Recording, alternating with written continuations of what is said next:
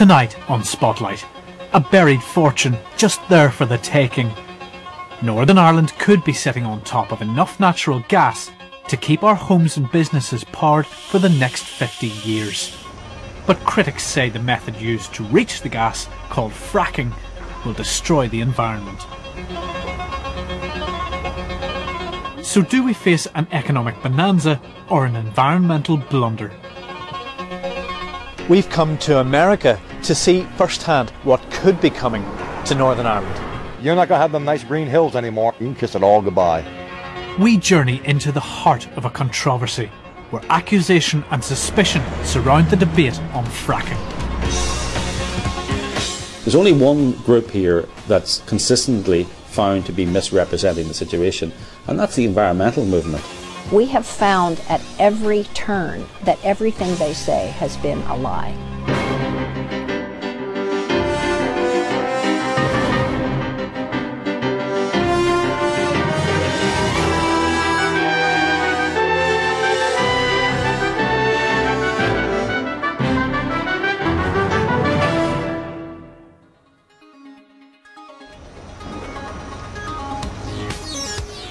Fracking for shale gas is huge. It's an industry that has changed the dynamics of the world energy markets. It's swept America. Gas imports there have fallen since it's been able to drill for its own. Fracking promises a cheaper source of energy at a time when gas prices here are set to rise. So could some of those benefits come Northern Ireland's way? When we went to America to find out, we heard a bitter debate with two sides at war. What's your message for the people of Fermanagh? Don't do it! Don't do it! Who are you lobbying for? Are you lobbying for the fish or are you lobbying for human beings?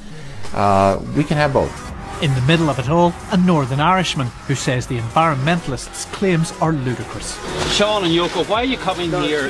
Why are you coming here when the water has been declared safe by the Environmental Protection Agency?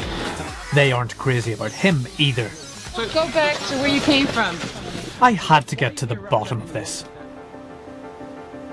County Fermanagh. It's thought that beneath this land lies enough natural gas to transform Northern Ireland's future. Tamboran, the company that wants to get it, says it will help us all, and it wants to start drilling by 2015. We do know there's gas there. What we don't know is how much. We've estimated at the moment about 2.2 trillion cubic feet, which is something like 40 or 50 years supply for Northern Ireland. A quite considerable resource. But a number of locals are opposing it, and in particular the controversial technique used to recover the gas, fracking. It's deeply divisive. The method involves pumping water, chemicals and sand deep below the surface to fracture shale rocks, releasing natural gas. Once the water has cracked the rock, the gas escapes and returns up to the surface. The technique has divided opinion worldwide. Fracking was halted in England after it was thought to have triggered small earthquakes near Blackpool 2 years ago. And in America, fracking processes there have been linked to contaminated drinking water supplies and methane gas leaks. But it's the rolling countryside here that could become a new industrial production zone. In 2010, Stormont said it would give out new petroleum licences, allowing companies to look for oil and gas. It awarded 4 shortly after. One of them was for Tamboran's explorations here in Fermanagh. It's Limestone Lake. This is Belcoo at the top of it. John Sheridan's family has been on this land for 4 generations, and he's farmed it all his life. He drank the water from his well here as a boy and says he's not prepared to allow the fracking company to risk that resource. I don't have a problem with industry coming in, but this is a different thing. This is a different animal coming in, and people need to make themselves aware of the dangers of it first. Just because people have a perception that once they hear oil or gas, and we're sitting on oil or gas, that we've all won the lotto. That is not the case, and it's not a case of fracking at any cost. We've got to weigh up the costs, and the danger is that the harm that could be done to this may never, ever, ever be rectified.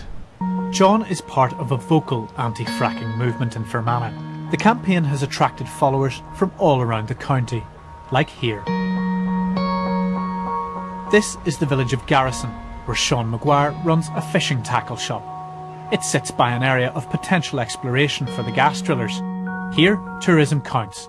The loch attracts fly fishers from afar, and Sean fears heavy industry will drive away visitors and harm the economy. We have an environment here which is unspoilt, and we have fishing which is unspoilt and second to none in the world. This species of trout is nowhere else found in the world. So locally here we're trying to protect that species, and we're trying to keep the environment as clean and unspoilt for future generations. But others are in favour of drilling the land. Tamboran told us they have received several hundred job applications even before advertising a role. They're proposing up to 1,000 gas wells in a fracking zone spanning southwest Fermanagh. One economist says that as long as it's done safely, the gas bonanza is an opportunity we can't afford to pass up. We have severe fuel poverty here. We import most of our raw materials for producing energy. The renewables sector is still very underdeveloped here, and so an indigenous fossil fuel source would be a major boon to the economy.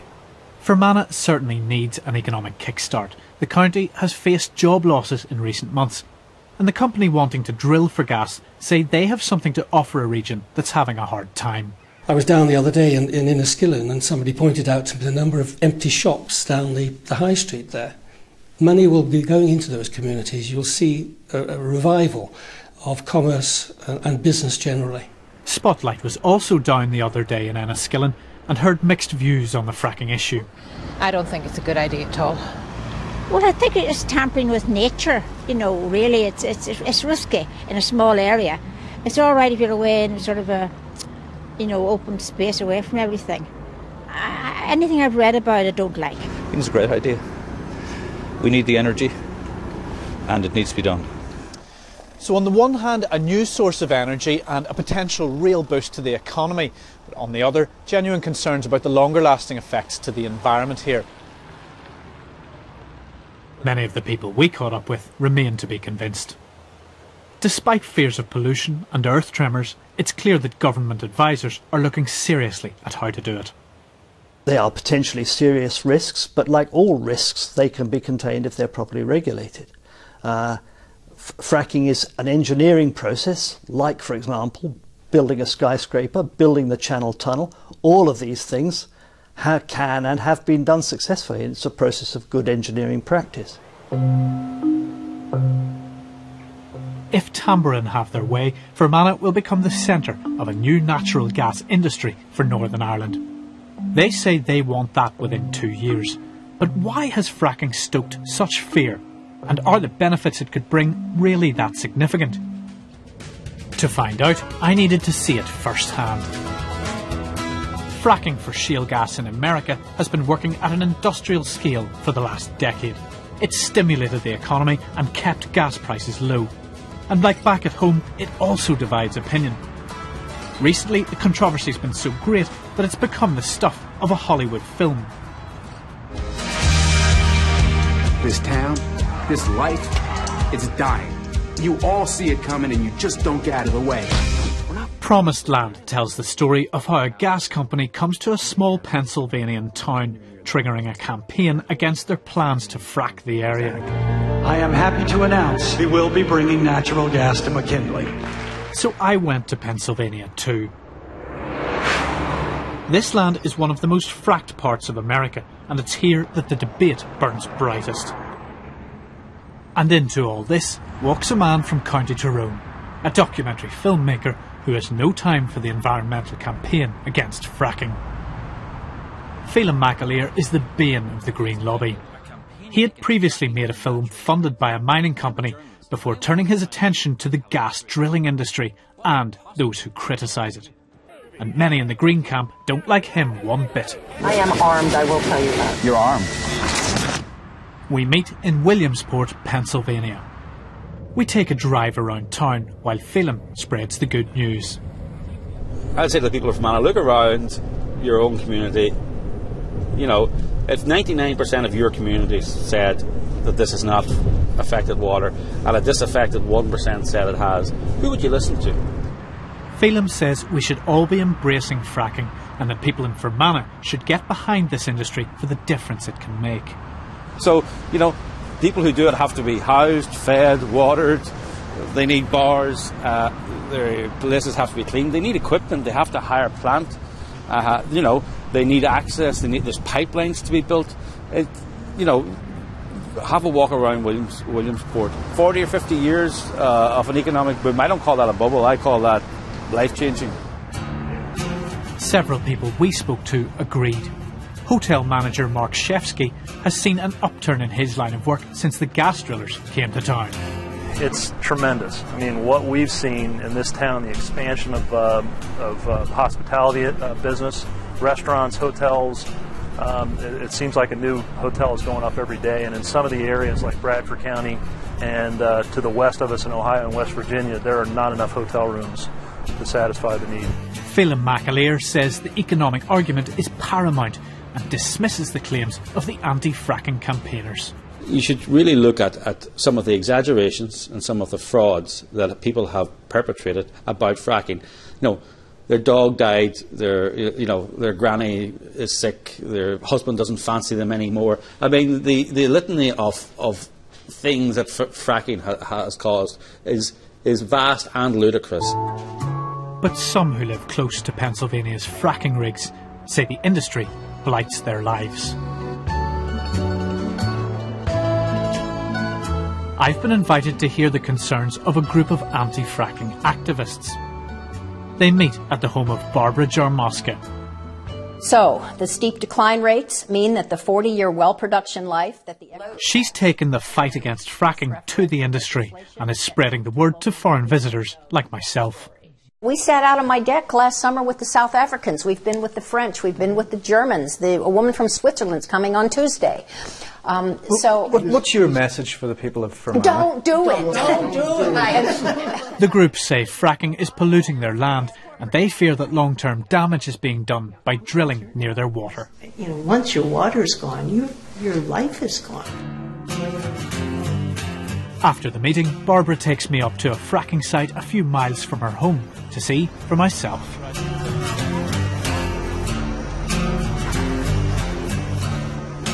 This is a very big tourism area, or was. No one's going to want to come and see this and follow these trucks. And does this kind of stuff happen 24 hours a day, or does this do 9 to 5? During the frack job, it's 24 hours a day, yes. When they're fracking, they don't stop. What do you think when you see this kind of thing? What happened to my life? A huge volume of traffic takes millions of gallons of water and the necessary chemicals to and from the site.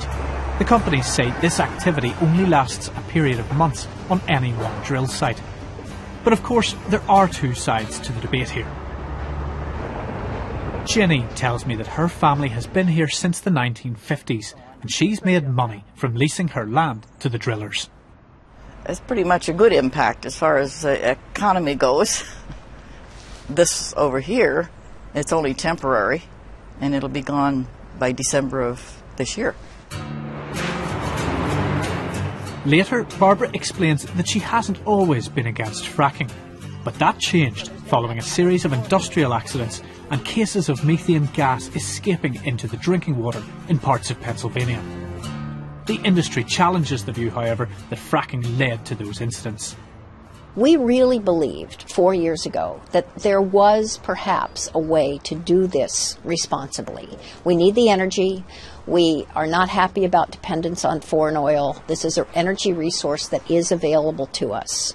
So we did not feel nearly as strongly about it as we do now. We gave the industry the benefit of the doubt. We listened to their promises. They came in and said, we want to be good neighbors. We want to do this responsibly. We want to be wary of the environment and the possible degradation that could come and do everything we can to mitigate that. We have found at every turn that everything they say has been a lie. Public controversy has accompanied fracking at every turn. Bad press here has travelled the world. Much of this was down to what happened here in the rural Pennsylvania countryside.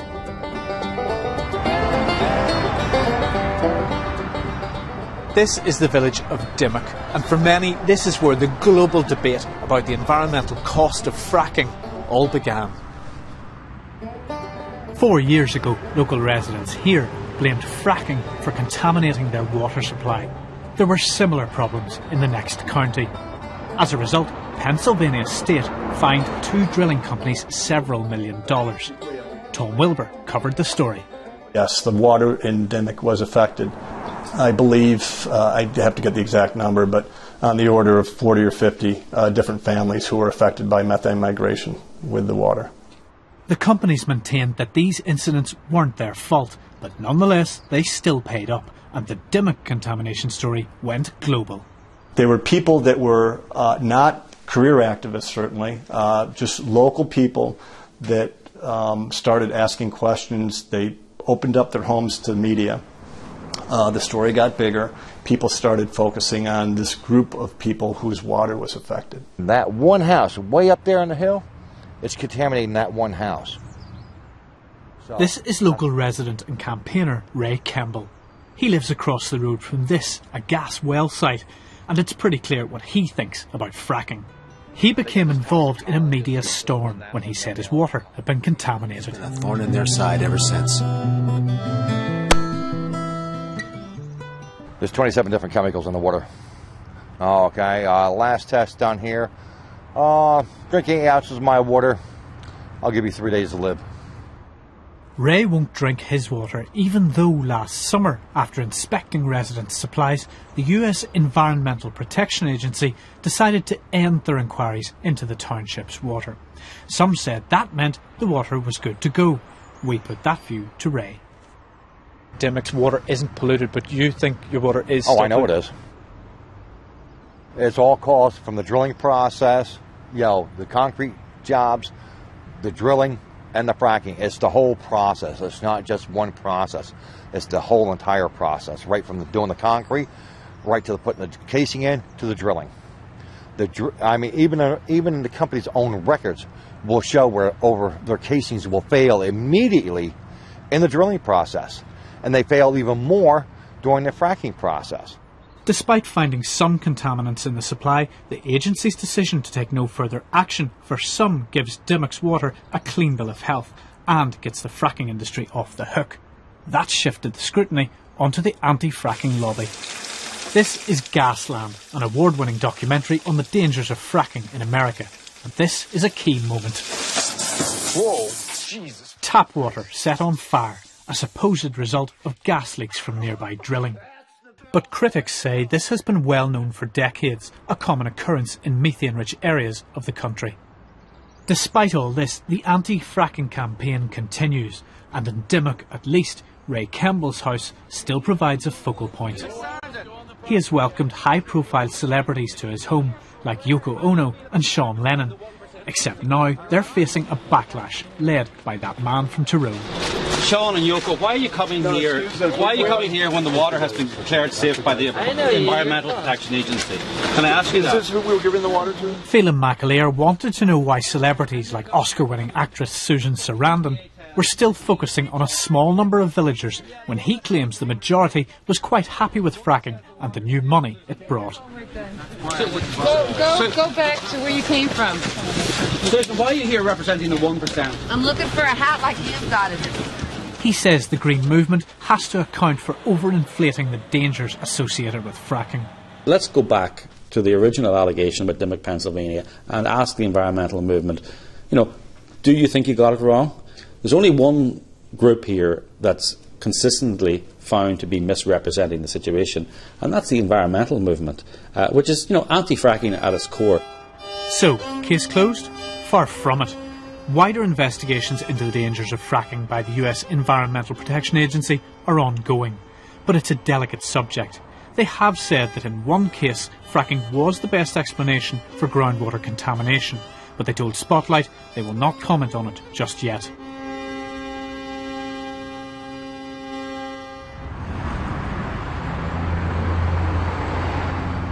I travelled north to a town called Montrose.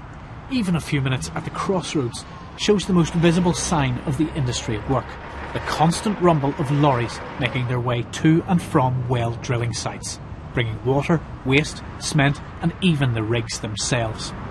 I came here to meet someone who says the arrival of fracking and gas drilling has breathed new life into the area and can do the same for Fermanagh. Tom Shepstone promotes fracking for the gas industry. Well, my message to Northern Ireland would be that this is a tremendous opportunity if you've got a disadvantaged area and if you're needing rural economic development. There are very few ways to do rural economic development, and you can achieve rural economic development without much disturbance of your landscape. Your landscape will be pretty much the same as it always was. Yes, there will be a few changes. Yes, there will be more traffic. But ultimately, isn't the idea of economic development to build traffic? Isn't that what we want? Yes, there's a bit of a downside. But that downside is very, very minimal, and it's very, very manageable. The drilling, fracking and pumping stages of extracting the gas are intensive. But after they've stopped and those trucks have gone, it's quite a different picture. We saw dozens of these dotted through Pennsylvania's countryside. If fracking does come to Northern Ireland, this is the kind of thing we can expect to see. Down there is what's known as a pad. It's a flat gravelled surface, and those things there that you can see, they're the wells that go deep, deep down into the ground. And those pads can be very small when the heavy industry disappears. But high-profile incidents continue to sully the industry's reputation. It's not helped by the secrecy that US companies have kept around the chemicals they use. And that's left regulators and politicians with less than a clear picture of what's going on. My whole position on this, if I have one, it's not about, again, the risks versus the benefits. I understand both sides clearly. It's the transparency. Even in this country where politicians have been getting their minds around it for 10 years, still a lot of them still don't have strong positions on it, or they're treating it very cautiously. What we found in America was a controversy that shows no signs of blowing over, and two sides who refuse to agree on almost anything to do with the rights and wrongs of fracking. But it is how we respond to this industry and its past failings that will inform just what it will look like if it begins in earnest back in Northern Ireland.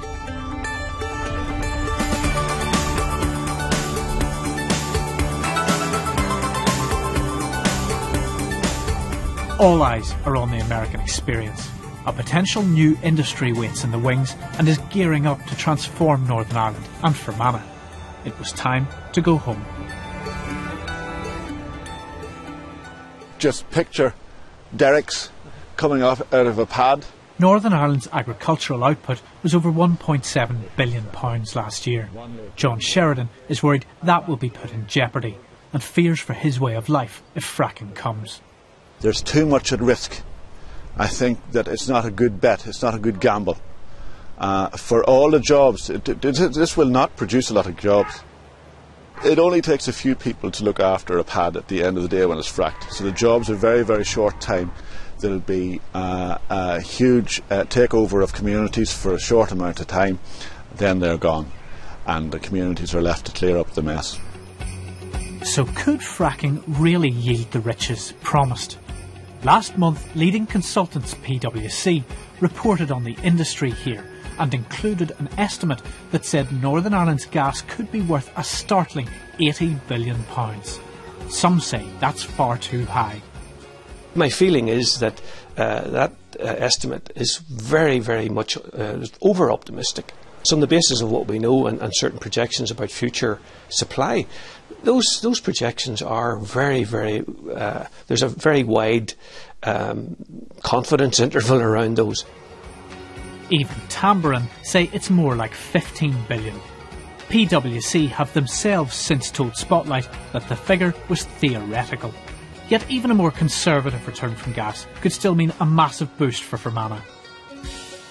If we can be more confident that the full environmental and social costs of extraction of natural gas, whether it's using fracking or some other innovative technology, if we can be sure that the costs of that in their entirety are more than compensated for by the economic benefits of extraction, then of course we should go ahead with it.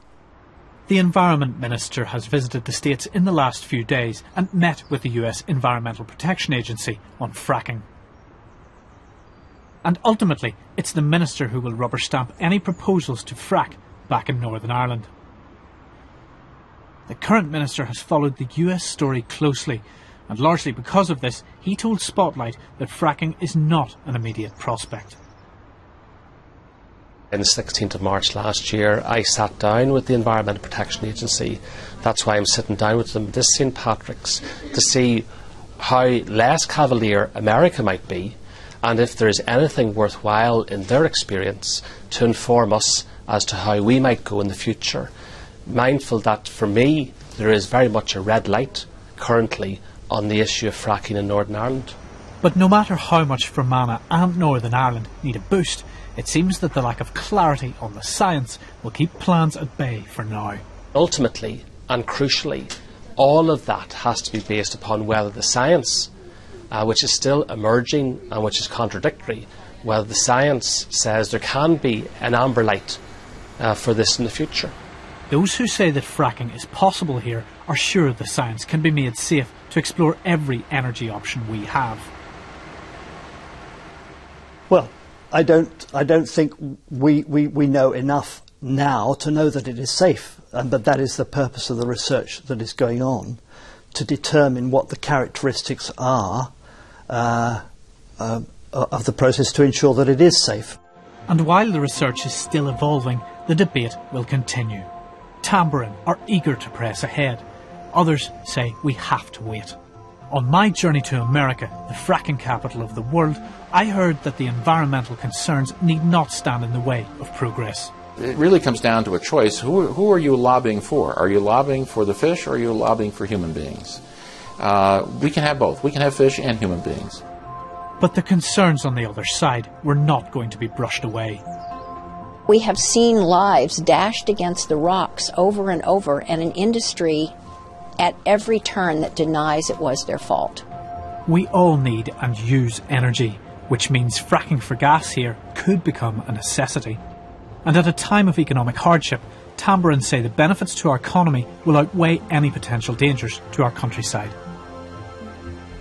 One can never say in life there's no risk in anything you do, but you've got to balance that against the rewards. And the rewards in that area, not only to the local people, to the country, and I would say actually to the environment, to the farming community and that sort of thing, are going to be potentially considerable. Real change may be coming, and people are already braced for it. When fracking starts, and everybody knows that fracking has started, what impact will that have on people's livelihoods here, do you think? I'd say it's time for me to go to farming. As serious as that? As serious as that. So as soon as fracking starts, you think, this isn't my game anymore? Farming? Yes. The course of Fermanagh's future, and that of Northern Ireland, could be changed by the gas buried deep below the ground.